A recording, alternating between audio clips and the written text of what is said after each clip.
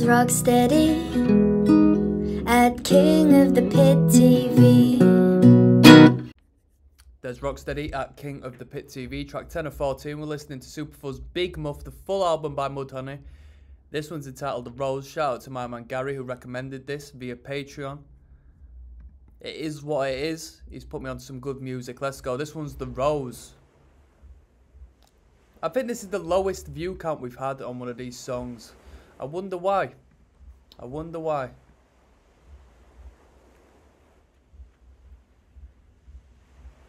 This was on the Sub Pop 200 compilation. This is how Betty Midler did it before she sold out. Who's that? Is it a cover? Is this a cover song? It's not Kiss of a Rose, I'll tell you that.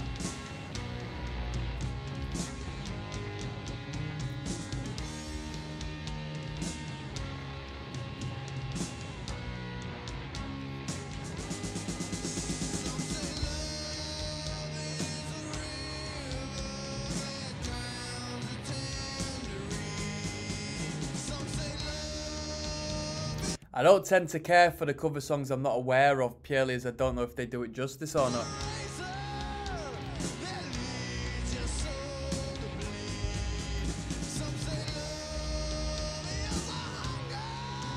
I bet you the guitars didn't sound like that if it is a cover though, on the original.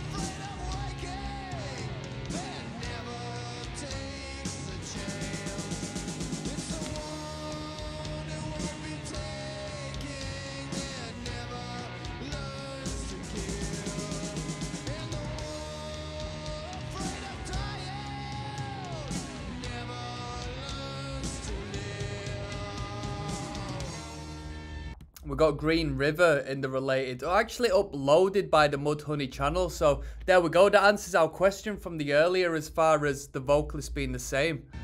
Most definitely. I assume so, unless they're very alike. Friend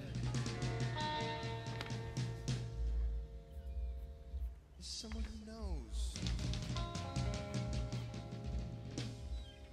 the song in your heart. It's a cool album cover, isn't it? Is that the original album cover, or is that a revisit? Forget the words.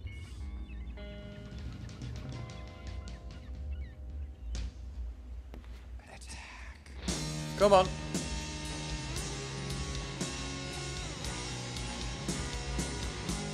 Fuzz Central, eh?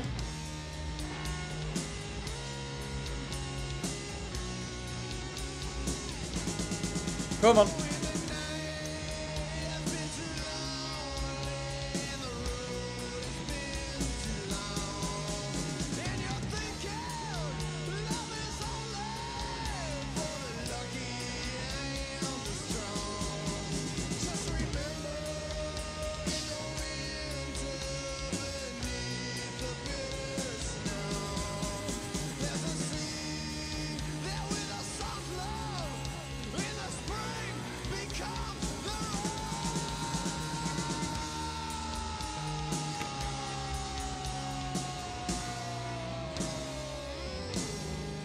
So was that a cover song? It was a bit odd and the view count was quite low on that one, so potentially it was. There was definitely something different about it.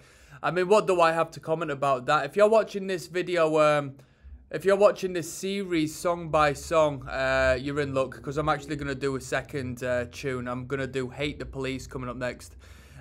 Which still is quite an edgy title for what we've had so far, so maybe even this one's a cover as well. We'll have to find out. 92k views, so a lot more. Yeah, I can't comment too much on that last one because I don't know if I know the original. One of their best songs, alright? Damn, they actually said it, says Gravity Bookings. Defund them, says Michael. Stick to the original, far better. Okay, okay, who did the original, says Andrew Edwards. The Dicks, alright, the Dicks. So we got a little bit of a punk rock do coming up. Let's do it, let's do it, let's do it. 2 covers in one, Hate the Police. I hadn't heard the original. More my cup of tea.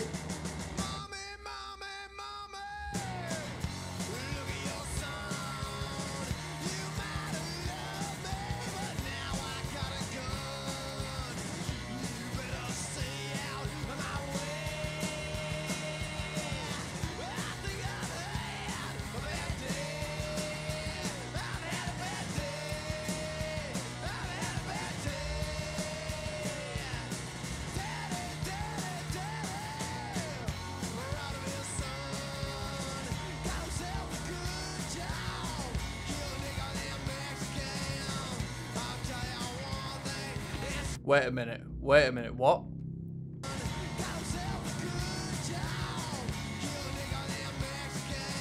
Did he say what I thought he said? Because I've been listening out to someone, because that comment just says, what is it? Damn, he really said it, or damn, they actually said it, or something. I was looking at the lyrics and going, whoa, they said the full thing. They're fine though, because it fits the context of the song. Yeah, you know what I mean. If was that what they were on about, or am I mishearing something here? Because I was paying attention to see if I was gonna hear something. It's just like, it's not that offensive, is it? Purely as it's in the context of the song. Like it makes complete sense, doesn't it? Right?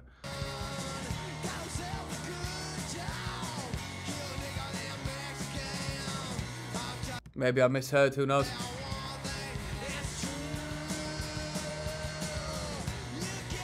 Then again, who am I to get offended at that, eh?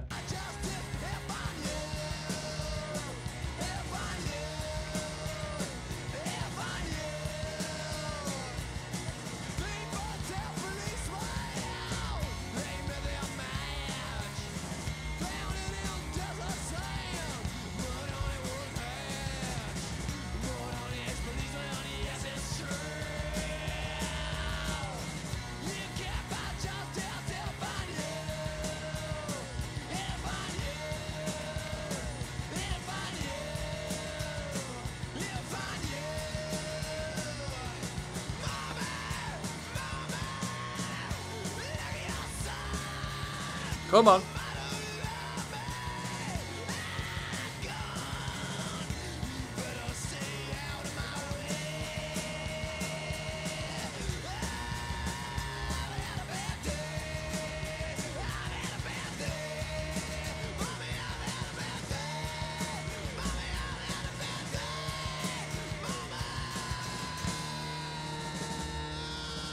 There you go.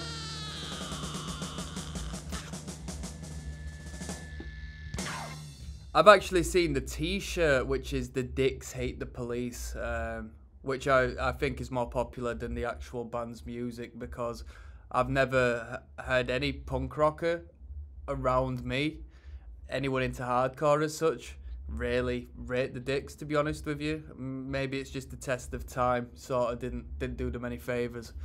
No doubt, historical pioneering figures, so it is what it is. If you want me to check that band out, I'm more than happy to do so. You know what I mean? If there's still a market for that, I'm sure there is. I've heard them referenced enough, I've just never delved into them. This one, You Got It, Keep It Out of My Face, in brackets. Let's keep going onwards and upwards, people. Let's go.